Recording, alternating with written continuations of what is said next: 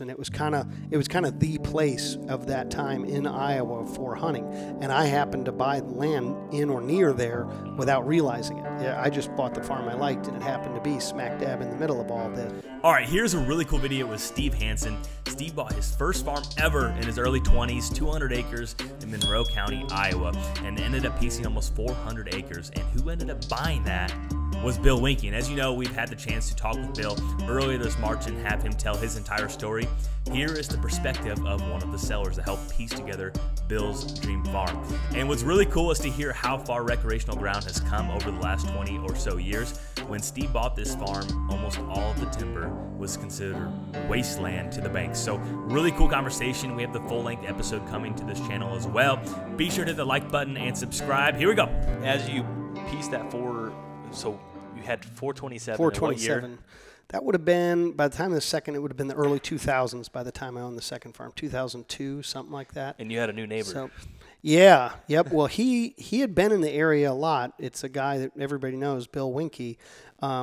That immediate area, the area between the town of Albion and Blakesburg, had a large farm that was owned by some well-known hunters, and that was where Bill lived. He was actually like the manager of the farm for a while. It was a corporation that owned, I'm going to say, roughly 4,000 acres.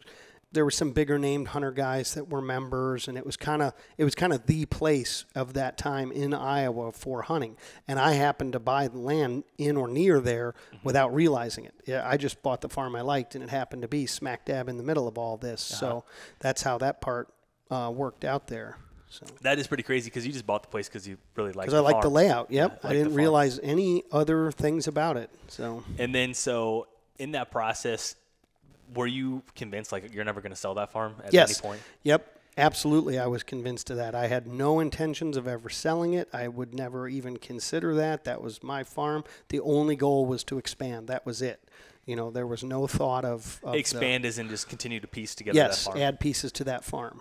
Yep. And I got to know all the neighbors, and, you know, had hoped if this guy decides to sell, I'll get the chance or this or that. And, you know, but even still then at that time, my situation of income hadn't changed a lot. So, but I was developing equity through the farm. So I'd started to figure out that side of the game that, you know, my ability, even though my income hasn't changed, my ability to purchase has, because what I have now is worth so much more. So substantially. Yeah. When you bought that first one at $82,000, how much did you have to put down on that?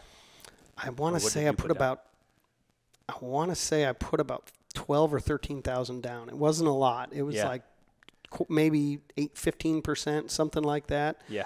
And it was not 20,000. I know that. It was less than 20. It was somewhere in that range. But the thing that I'll never forget about that is there were so many hurdles in my mind, and now today I deal with them daily on real estate deals, but one was the appraisal. You know, because at this point I realized if the guy had told me if the appraisal doesn't come back right, then you might have to come up with more money, which that was not good. And So I got the appraisal back, and I was all excited because it appraised like they usually do, right about the price you're paying for it. And but the appraisal said at the bottom, property. It listed all the categories of land, and it had a map. It had cropland, it had pasture land, and then all the timber was marked, and it was called wasteland.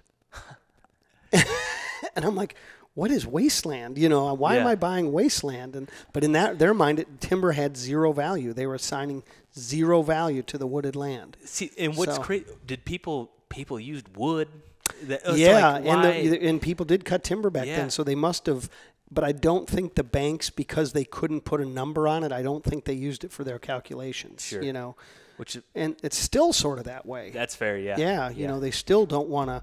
If you want to use timber in a evaluation of a farm, it takes quite a bit of documentation to get the banks to pay attention compared to, this is a CRP contract or crop rent. There you guys have it. Hope you guys enjoyed this video. My name is Jake Hofer. I'm a real estate broker out of the state of Illinois, and we have new videos like this every single Thursday and Saturday, and new podcasts every single Monday. If you're looking to learn more about buying and selling land or just anything recreational land, you are in the right location. Hit the subscribe button. Until next time, see you.